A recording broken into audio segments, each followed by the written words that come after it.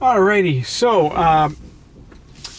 now that I'm in the 60 loaner, you already saw my short trip to Kohl's.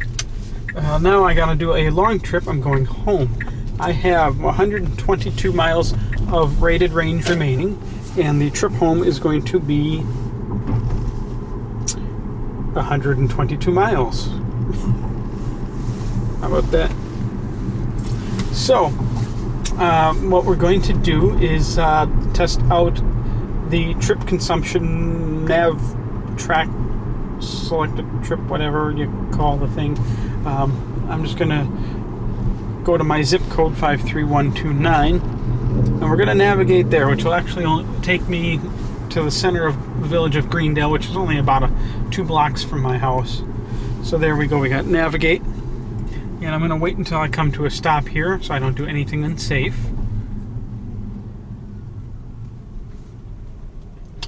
And navigate. Calculating the route. And it's going to want us to stop at the Madison Supercharger.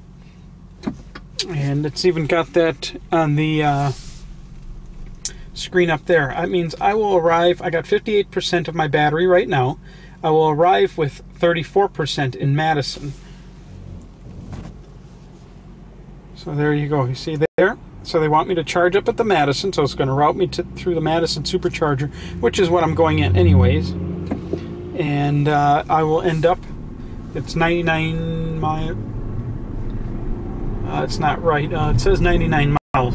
If you go as the crow flies in a direct straight line from where I am now in the Wisconsin Dells, that 99 miles, that would be correct. So if you go from here to my doorstep in Greendale, then we would be at 100, about 122, maybe slightly more with traffic and whatnot.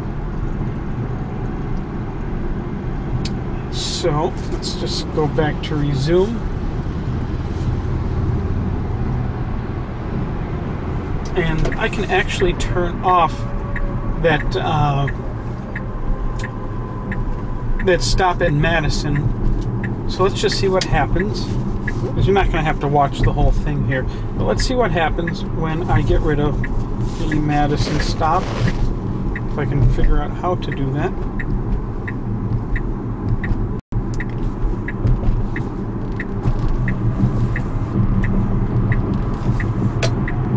Get going here, a nice smooth line on the freeway first.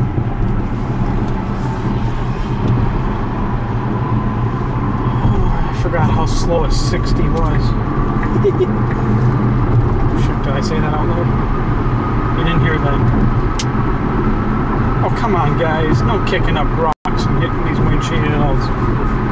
Alright, because I just used the acceleration to get onto the freeway. You can see it estimates now it's going to be a little bit lower of a percentage when I arrive at the Madison Supercharger.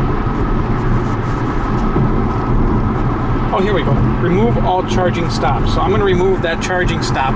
Now it's recalculating up here. You know what? I'm going to switch that around. There, easier for you to see. I don't have my tripods, Velcro mounts, or anything with me in this car. Charging needed to reach destination. Will arrive with negative 8% battery capacity. Now negative 7. Now I'm going downhill, so the car is drawing considerably less. And I am doing 75, negative 8, yeah. Now that's basing it off of her projected range. Since we're coming up to a vehicle in front of us, the auto traffic aware cruise control is slowing me down. We're doing 69 now, but I'm going to move over because I'm stopping in Madison regardless, because I know I'm not making it with a 60 kilowatt pack. I'm not stupid. I've been driving these things too long. There we go. So it still thinks I'm going to arrive at negative 7.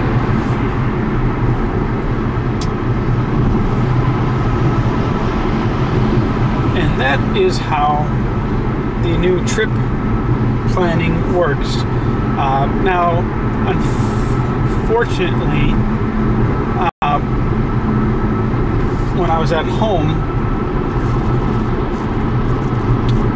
home here in Milwaukee, or Greendale actually, and I wanted to come, well, my destination was actually the Madison Supercharger because I didn't have enough, I barely had enough to get to the Madison. It actually wanted me to backtrack all the way down to the Pleasant Prairie, and no, I'm not even looking at the screen, I'm paying attention to the driving, I'm just using my hand to generally point. So it wanted me to go down to the Pleasant Prairie Supercharger, which is exactly 30 miles from my doorstep, charge up, then turn back around, go back towards Greendale, and then go to Madison, which would have added over 1 hour in driving, a little more with traffic, plus, well, I got to make up 60 miles worth of driving in terms of charge time. So that would have added anywhere from 15 minutes or so to a half hour of additional charge time. Because remember, if I was down here, then I would then need to charge enough to get back home to Greendale, past Greendale, all the way to Madison. So I think they still need to work a little bit. But then in its defense, on the safe side, I did cut it close getting to Madison, although I could have slowed down. I did 75 miles an hour all the way there. I could have slowed down and made it using less energy. But I think I made it pretty fair. I mean, I knew I had a lot of power left, so I just kind of let it go. And these 60s are slightly bit more efficient than the 85, and I said that out loud again. So, okay, now that we're evening out a little bit, negative 6% we arrive with in Milwaukee. That's as consumption evens out. Remember, that was the on-ramp, so we used a lot. And now that's starting to even out. Right now, for the last 5 miles, I'm averaging 241 watts per mile. Let's just do the last 30, 289. The last 15, 284, now 287. We're going uphill. So, based on that current consumption, we'd arrive with negative, it wouldn't arrive with negative 6% battery remaining. And there you have it, folks. Now that is a really, really useful feature. I actually like that quite a bit. It's a good way, since it's always updating, it's a good way to see, all right, well, I'm getting close, but does the car think I'm going to make it? No, I better get off the freeway and maybe plug into a J1772 for a short while, or maybe if there's none of those around, maybe I should just spend an hour at a fast food restaurant plugged into a 120, have some quick lunch, and gain 3 miles back just to make sure I can make it. Salud! Smile, cheese.